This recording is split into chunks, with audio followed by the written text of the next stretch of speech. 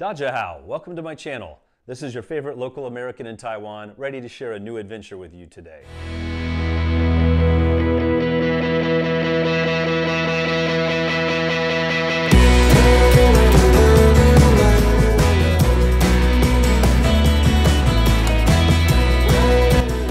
The strange glass slipper church is located in Ocean View Park in Budai, Taiwan. The glass shoe is 55 feet tall and made from hundreds of glass panels. It's actually not a church at all though, but just an Instagram-ready background. You'll see lots of couples having their wedding photos taken here, and lots of people just getting shots for their social media accounts. However, most people don't know the strange and bizarre real-life story behind it. If you read the park's brochure, it tells you the romanticized story of a 24-year-old girl who suffered from something called Blackfoot disease and had to have both of her feet amputated.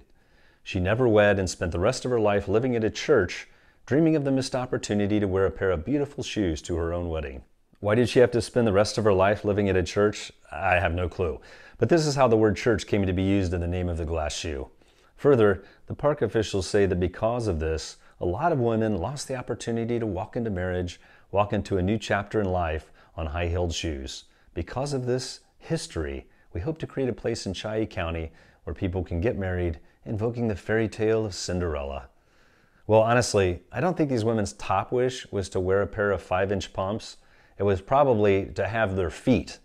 I'd guess walking was probably at the top of their list and greatest dream of all.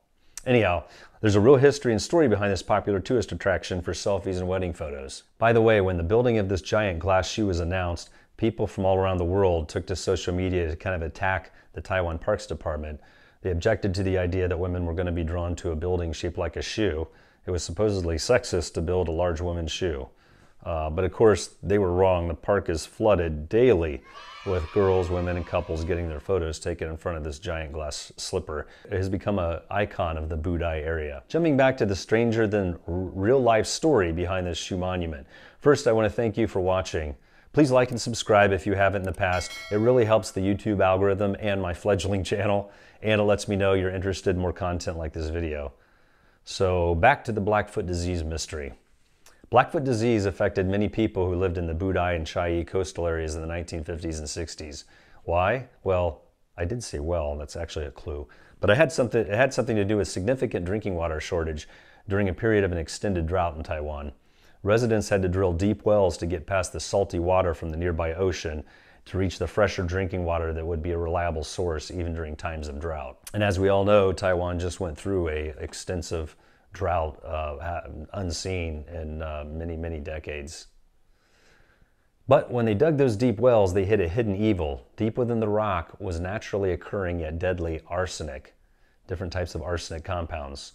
Arsenic, as you probably know, is a highly toxic poison. Drinking water with high levels of arsenic has been shown to cause a severe disease of the blood vessels in the feet and legs. It ultimately leads to gangrene, known as Blackfoot disease, due to its appearance. Because of trace amounts of arsenic found in these deep water wells, over time it accumulated in their bodies. But by the time officials discovered the issue with the drinking water, there were already many cases of Blackfoot disease, which if severe, the only option to save someone's life was to amputate their feet and in many cases both their legs, if it was caught early enough. Interestingly, although this is a monument to the women who contracted BFD, men had a much higher rate of contracting Blackfoot disease compared to women. One study done in the 1960s showed a total of 275 men had died compared to 182 women. That's 51% more men dying of the disease than women. Yet they made a monument only to the women who suffered from Blackfoot disease. I'm not sure why. There's no monument or even a mention of the men of the community who were affected. So yes, it is sexist in the sense it ignores the much greater amount of suffering and death endured by men in the community. To correct this historical oversight, I'm going to start a GoFundMe to raise capital for the building of a huge glass high-top Air Jordan basketball shoe to commemorate all of the poor men who had also contracted Blackfoot disease. Well, maybe not. Let me know if you've come across any IG-worthy destinations in Taiwan. Please share your thoughts and feedback in the comments below. I may choose one of your ideas for a future video as well. Thanks again for watching.